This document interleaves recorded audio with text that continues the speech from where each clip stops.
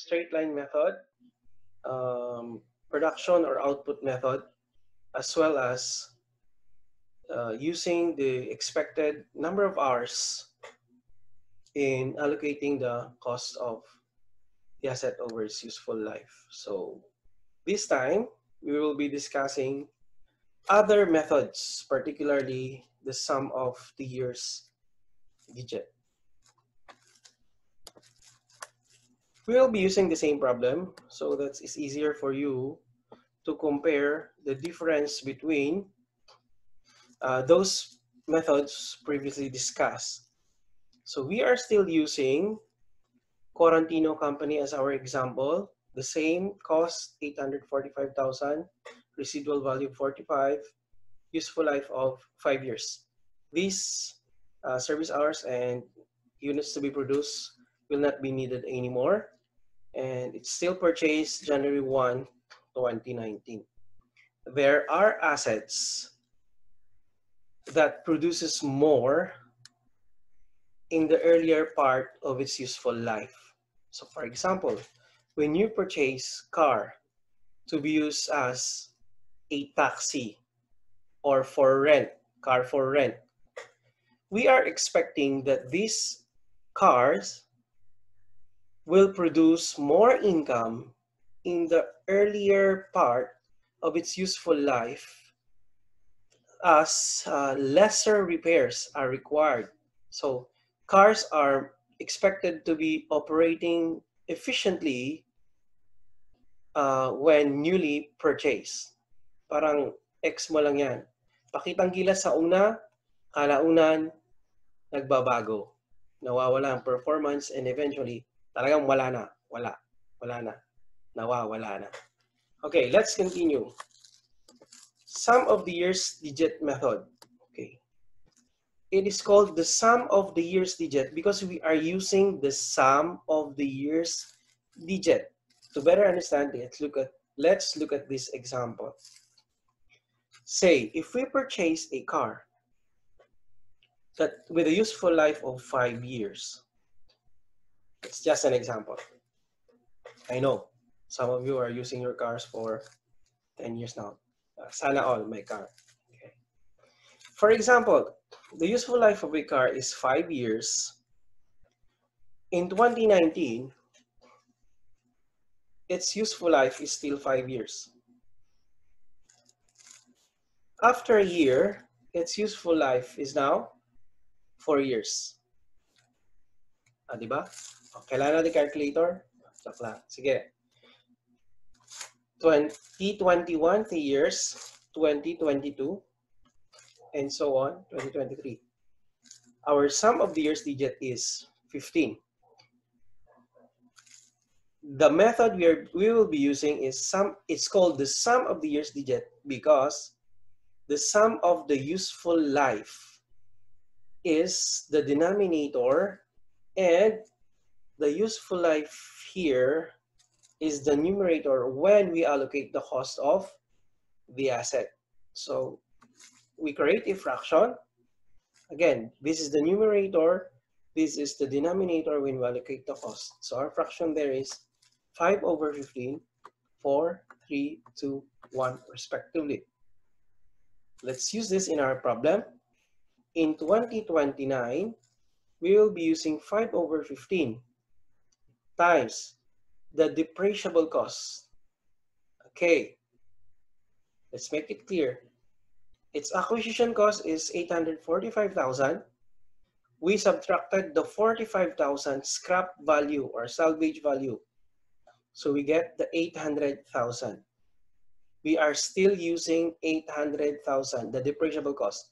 There are other methods of depreciation where we are using the acquisition cost instead of the depreciable cost as our base. Okay, let's discuss that in part 3. For now, let's stick with the depreciable cost. Okay, so 5 over 15 here in year 1 or 2019 times 800,000, that's 266. So that's your depreciation expense for 2019. So The same with our method. Accumulated depreciation is depreciation for the year. Then this is depreciation for year 1 and year 2. Then this is depreciation for year 1, 2, and 3, respectively. Okay.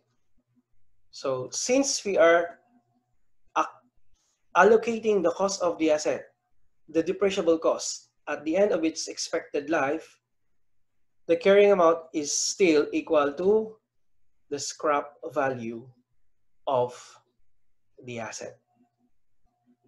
So I hope I made clear the fractions we are using based on the sum of the year's digit. Okay, so again, we use sum of the year's digits for assets whose performance are better in the earlier part of its useful life. So we are just doing a proper matching of the revenue generated versus the cost of the asset. So if you can see here, higher depreciation are charged over in its early part. Sorry, higher depreciations are charged at the early part of its useful life, and vice versa, lower depreciation are charged at the later part of the life of the asset. Okay, let's continue.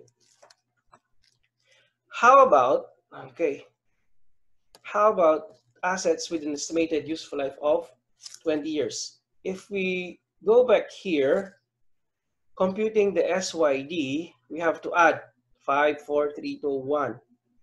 So how about it's 20 years? How about if it's 50 years?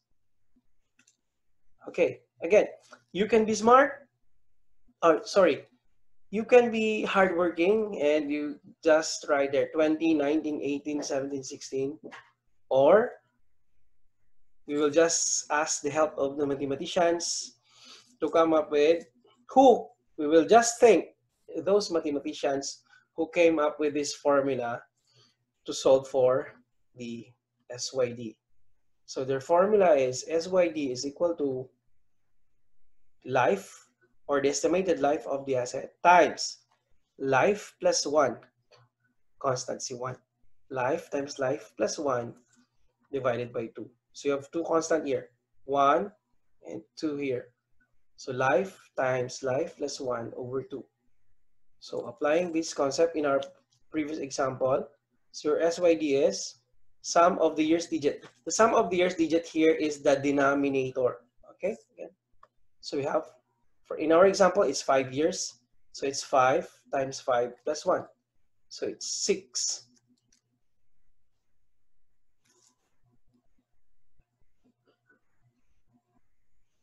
Times 5, 30 over 2 is 15. Okay, so now let's try for 20. So it's 20 plus 1, 20 times 20 plus 1 over 2. So that's 210. Okay, let's continue. Sum of half year's digit.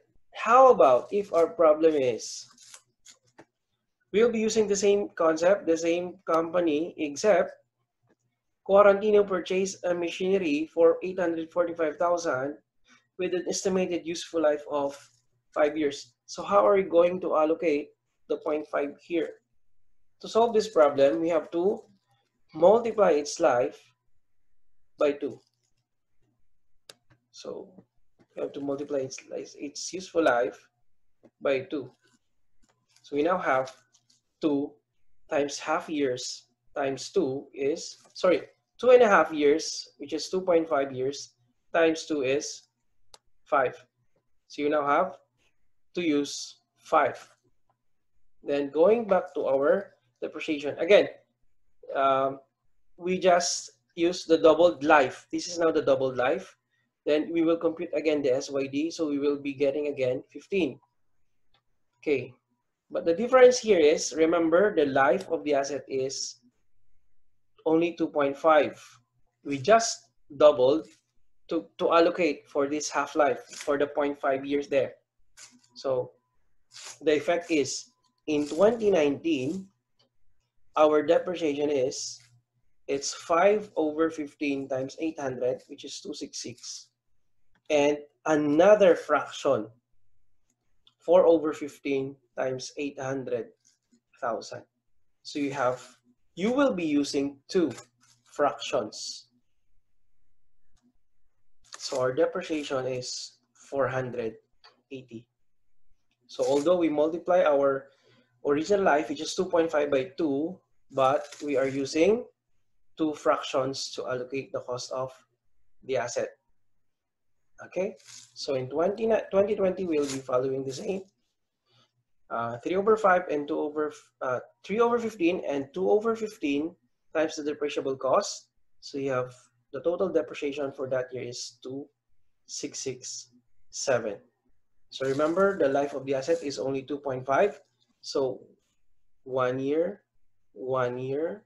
So we have only one fraction left. Okay, so you have 53,333. So that's how we do SYD if our assets has a half-year life. No, okay, or life with uh, a decimal point. Okay, how about those? How do we apply SYD if the asset is not purchased on January 1? So we will be using fractional depreciation. Again, we will be using the same problem, so it's easier for us to compare those different depreciation methods.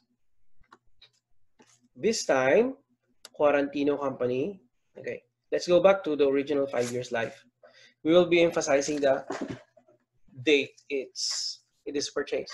So this time, the machinery is purchased on July 1. So how do we use SYD for this setup where the asset is not purchased at the beginning or end of the year? So what we will be doing is, again, we solve for the SYD. So it's still 5 years. So our sum of the years digit, which is the denominator of the fraction, is 15. Then we will go back to our depreciation table.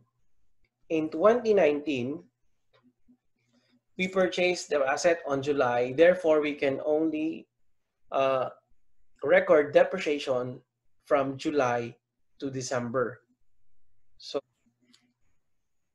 our depreciation for 2019 is 800,000 times 5/15, but times half, because we can only record depreciation from the purchase date, which is July, up to December. So our depreciation expense is 133 for 2019. For the year 2020, our 5/15 fraction is only used half of the year. Therefore, in 2020, we have to use the other half. That's for January to June. And we will be using the next fraction, 4/15, for July to December. So for 2020, you now have two parts of depreciation. 1334, the balance for this fraction, 5/15, and the first half of 4/15 here. So the total depreciation for the year is 240,000. So in our income statement, the depreciation expense that will appear is 240,000. So our accumulated depreciation here is previously 133 plus the 240, so it's 373 here. And your carrying amount here is previous balance less depreciation for the year of 240, so you have 471,066.67. Okay. So the same will happen in 2021. The balance 4/15 will be used first half of the year, January to June, and another fraction will be used, the 3/18. So I have two parts again of depreciation. Add this to get the depreciation for the year. The same will happen in 2022. The balance 3/15, then we will be using the next 2/25. The same in 2023, 2/15.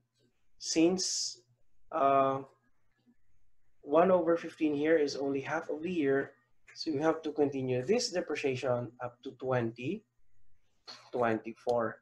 So that's what we'll be doing when we purchase the asset between calendar dates, meaning not January 1, not December 31. So thank you very much for watching our videos. Hopefully you learned something from our video today. And you stay tuned for part 3 of our depreciation discussion, where we will be discussing other depreciation methods, other accelerated depreciation methods, as well as um, disposal of assets and change of depreciation methods. So thank you very much.